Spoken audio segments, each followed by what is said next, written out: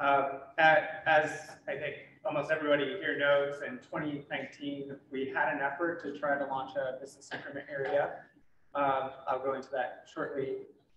So this is a new proposal based off of our engagement with the board and with asking questions of property owners in the neighborhood over this past year. Based off of that feedback and feedback from the previous time of 2019, 2020, this proposal is focused on the critical needs identified.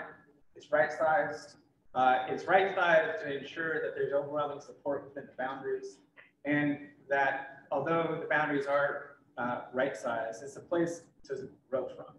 It's a place to start and then to grow from. We know that our neighborhood continues to have challenges around safety, as well as trash and graffiti, and that there are people in need, and that there's opportunity around economic development looking into the future. I'm going to play this video very quickly as to about what is a BIA. This is from the city of Seattle. They have— What are BIAs? Yep. Business improvement areas, or BIAs, also commonly called business improvement districts, are a community-driven means of allocating resources and services to business districts throughout the city. BIAs are not a new concept. In fact, since the 1970s, more than 3,000 BIAs have been established around the world, with 2,500 of those in North America. As of 2016, there are 10 BIAs in Seattle, located in many of the major business districts, and there are several more in the works. Established by neighbors for neighbors, BIAs enable businesses and properties to come together, connect, and identify various needs to address as a community. What kinds of needs? Well, that's up to you. BIAs within Seattle have been set up for the sake of everything from security and community marketing to streetscape improvements and parking programs. That's the beauty of a BIA. They're designed by those who are invested in and interacting with the neighborhood on a daily basis. Since BIAs vary according to size and physical domain, their scopes and budgets also vary. Think about it this way. A BIA is essentially a fund that can be used to pay for different programs and services. In Seattle, smaller districts maintain budgets ranging from $50,000 to $250,000 annually, while larger BIAs can raise $500,000 to several $1 million per year. Typically, BIA funds go towards cleaning, marketing, promotions, and special events. A BIA can run as a single entity or channel its funds into another organization, such as a chamber of commerce, to provide services. Everyone involved pays into the BIA and contributes their fair share, empowering local businesses and property owners to oversee improvements collectively. If you're interested in starting a BIA in your district, contact the City of Seattle's Office of Economic. Anyhow, I thought that was a good recap of presenting what is a BIA without me having to do that spiel myself. Just a quick recap. In 2019, we started the conversation with the steering committee in February. We went through a robust conversation, ultimately submitted a request to City Council. At the time, our threshold was including the city to have more than 50% support, so we submitted it with 57% support of the city and property owners.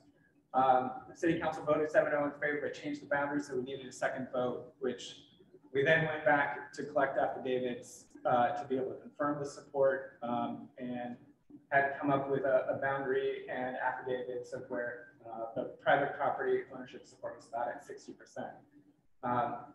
That was right when COVID hit, and we decided now that wasn't the time to pursue it given the economic changes, so we put it on ice. And so it was paused to restart at a future time. We started the conversation with the board this past year, and then did a community survey. So again, our next steps after this is obviously today's presentation, continue one-on-one outreach through presentations, be able to get specific feedback on our proposal and sign up people in support so we know where support level is, and if 60% support exists, then submit it to council. Like Ed was saying, our organization is really twofold here as we think about our future. One half is the BIA, funded by ratepayers, property owners who want the services, getting the services funded by them. The other side is the rest of the conversation that we've had today about the future of the neighborhood, funded mostly by foundations and donations, membership fees on that side. And so you'll see that C shape is very similar to the pie chart that I showed for the 2022 budget. So we did do a survey this past year, and what we heard is 100% of folks want to focus on safety. Almost everybody wants to support on the cleaning aspects, with more than half of folks wanting support around parking and enhancing the neighborhood or beautifying it. And so we have focused then on right-sizing the BIA with the idea that we provide a proof of concept that we can go back later to expand both the budget and geography of the future once there's effectiveness demonstrated. So in 2019, we had proposed this pie chart, and sorry, the colors don't appear to be coming through in the room very well because it's not so pretty. Our updated budget, so this was $490,000 in 2019. Our new budget would be more like $290,000, with more of the percentage of the budget focused on safe and clean. And also the advocacy portion around and just planning for the future funded, not through this work, but through our foundations and other contributions. This just kind of shows the actual levels of funds by program area. Again, while there is a reduction in safe and clean, it's also to fewer property owners and a percentage overall increases. Okay.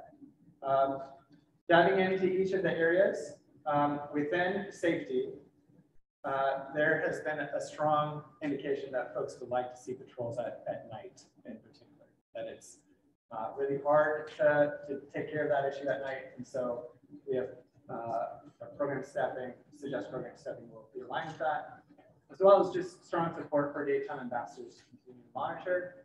And there was support for physical improvements like lighting. Around the cleaning program, strong support across the board for all of the major things you would expect to happen for hypodermic needles to trash pickup, and also for graffiti and to some extent anti-graffiti coatings that we could help apply to those. So together, our proposed program for the safe and clean would be nighttime security patrols, private security contracted to do that. Daytime ambassadors likely also contracted out, so we don't have to do staff management, but are instead managing contract. They would be doing multiple things, including patrolling for safety, but also connecting people in need to social services, cleaning up litter and graffiti as they're doing that activity, and then if there is a major event in the neighborhood, being on hand to be there, and then also monitoring for parking violations, especially around private business parking. In addition, some funding for major spot cleanups and for physical improvements, like adding public trash cans.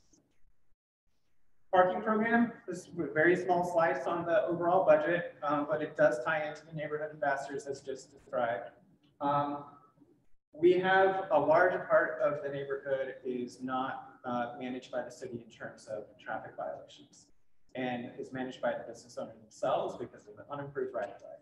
And so we could have a program by which we have a unified approach towards that, and then the ambassadors can help regulate it. So this is something we thought a lot about back in 2019, so we'd be carrying it forward. Around neighborhood enhancement, there was really strong support of bringing back the farmers market within our survey. Still a little unclear what our goal would be in that, but we have dedicated some funding within the budget to help make that happen. It was great up until the pandemic hit when they pulled out. And there would be additional small amounts of funding for physical improvements as well. So in total budget kind of breaks down 2/3 of the budget is just focused on the #1 priority that folks identified, which is just having patrols at night and during the day, and the day folks being able to do more than just security issues, but also being able to connect people in need. social services and do so up here. Key to our approach is to define boundaries so that the people who want the services get the services, and those who don't want it generally don't have to, as best as we can, to have some boundaries. If there are property owners outside of our defined boundaries, our approach is they could contract in to be included, or perhaps the city council wants their proposals before they could amend it at that time. So looking at where we were with our affidavits in 2020, March of 2020, we have come up with 4 sub-areas that we think have a logical connection in each of those areas, where there is overwhelming support for the BIA for receiving services, based off of at that time where our affidavit support was. And so this should be amended to March of 2020, not March of 2019. I'll make that change. Future presentations.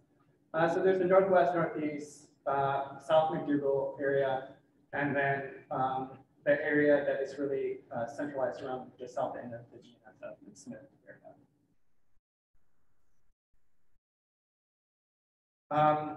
We asked questions within the survey about what would be a fair rate, what would be the preferred rate. There was overwhelming support of just adopting the Downtown Everett Association's rate. However, when we looked at the numbers and applied it to property owners, it became clear it would be a less fair rate, just because it's just different types of properties here. And so our previous approach was try to split the amount of revenue coming into the organization based off of the rate on land value and land size. And that ends up with a fairly fair rate consistent with last time as well. This does reduce this is a lower rate on land value than our previous proposal at 50 cents per $1,000 of land value. The rates are also fairly consistent with other BIAs, as you can see in the chart, that 50 cents is within the realm per square foot is in the realm of the dollar BIA, and 4 cents is lower than anybody else in terms of 4 cents per $1,000. Here's a few example assessments of property owners. I'm not sure, I didn't ask Compass whether I can share this, but and looking at 5 different properties here, what their total annual assessment would be based off of their square footage and market value as estimated by the county assessor in 2014. So if you are a property owner here or online, you can maybe think about those properties and where you might fit. The other thing is embedded in our last proposal was a series of accountability measures within the final ordinance. Our petition would include all of those accountability measures directly in the petition. First of all, is starting smaller, which makes it a little bit more accountable moving forward. It would require renewal after 5 years. There's a very structured ratepayer board. The budget is also smaller and has to be approved annually by 3 different bodies. The ratepayer board, the ratepayers, who are the property owners paying into the system, and the city. And then there's the performance metrics set by the ratepayer board and reported to the ratepayers at the annual rate. So what's new? More focus on safety and cleaning with nighttime private patrols. Boundaries are right-sized to those who most want the service. The budget is smaller with lower rates, and the overhead costs are decreased. Last time would be a full-time director of the overseeing the BIA. In this case, would be a part-time program manager. And there's the increased transparency and accountability measures built in.